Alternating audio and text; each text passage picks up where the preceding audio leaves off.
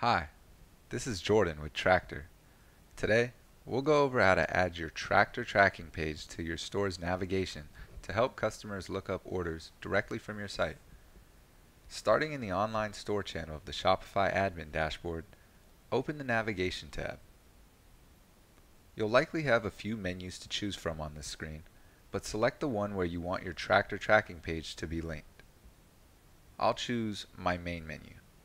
Then, click Add Menu Item, and next, either copy the code provided in the documentation or manually enter the code \apps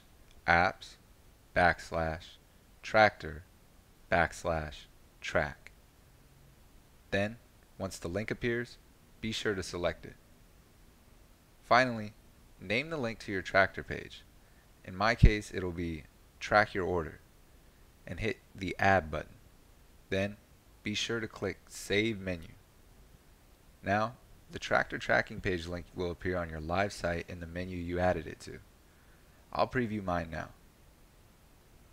Everything looks good, so we're all set.